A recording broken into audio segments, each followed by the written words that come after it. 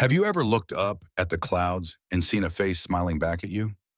Or perhaps you've noticed a grinning face in your salad ingredients. Even the front of a car can sometimes seem to have a friendly expression. This phenomenon, where we see faces in inanimate objects, is called pareidolia. It's believed to be linked to a specific part of our brain called the fusiform gyrus. Pareidolia may have evolved as a survival mechanism, helping our ancestors quickly identify potential threats or allies.